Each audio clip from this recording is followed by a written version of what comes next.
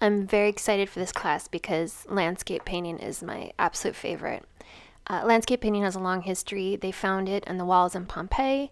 Um, all sorts of depictions of their world somehow survived that. And it was also a big part of not just Roman wall hanging paintings we found, but Greek wall paintings that depicted the world of Santorini as they saw it. We also saw this landscape painting was huge in Chinese and Japanese early work. But then for a long time it became very uncool, and it was considered inferior to landscape paint versus some other types of painting. And really, you're only acceptable to depict landscapes when showing a biblical scene. Like, so someone had to be, Joseph had to be sitting in a beautiful landscape. There was no reason to paint just a landscape. But then in the 1500s, the Dutch started doing these amazing landscapes. Actually, the word landscape is a Dutch word that means landschap, that means region or tract of land. And they really turned into something else entirely. And then Americans came along. And in the same way that, we do Broadway is our sort of theater we introduced to the world, landscape painting is really what we've offered to the painting world, because we have so many like majestic, unbelievable landscapes in one country. It's really what we were known for and took to a new level. And, I'm sure you've heard of the Hudson River School, and there's just been endless American painters who've really changed it.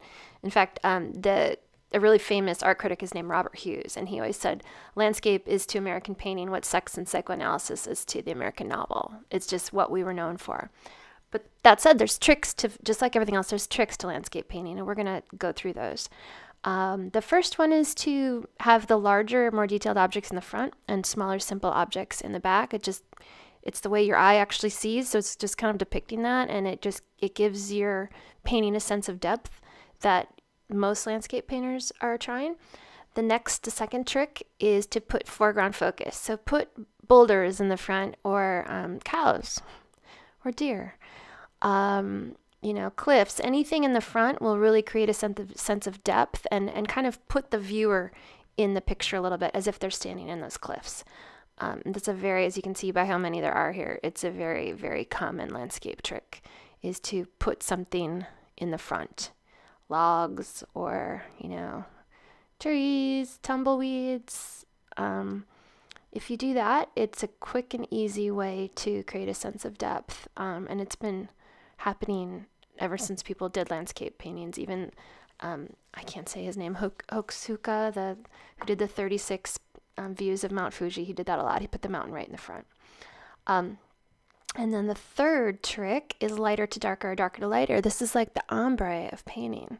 You just want to gradiate. So it just, again, is another way that creates a field of depth and differentiates the foreground from the background. Another simple trick. And actually, you'll notice a lot of these paintings do multiple of these tricks. So they might have a large object in the front, and then they're also creating the gradient of color, of value.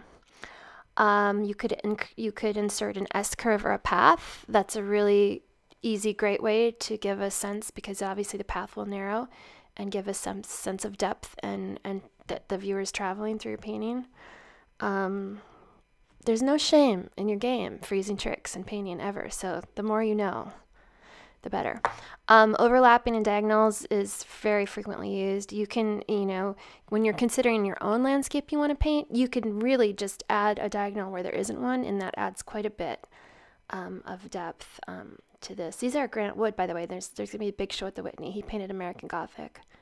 And so, yes. And then the final is just, you can break all of those rules, this is George Morrison, one of Rob's favorite painters, actually. He's a Native American painter. And he broke all the rules and did more of like these crazy flat paintings. And again, there's all sorts of ways to do it. So you don't have to follow any of those rules. You just won't have the depth. But if you're not going for depth, then that's a really great way to do it. Now, landscape painting is not that popular anymore. You don't really see it that as much as you see other types. But again, I think the people doing it the best, most of these I'm going to show you are American painters. Kerry James Marshall, who had the best show hands down last year at Met Brower, is amazing, and these are his, including this epic San Francisco MoMA he did. That's amazing. Celeste Dupree Spencer is does crazy, scenes in the middle of her landscape. So the landscape might be secondary, but I don't think so.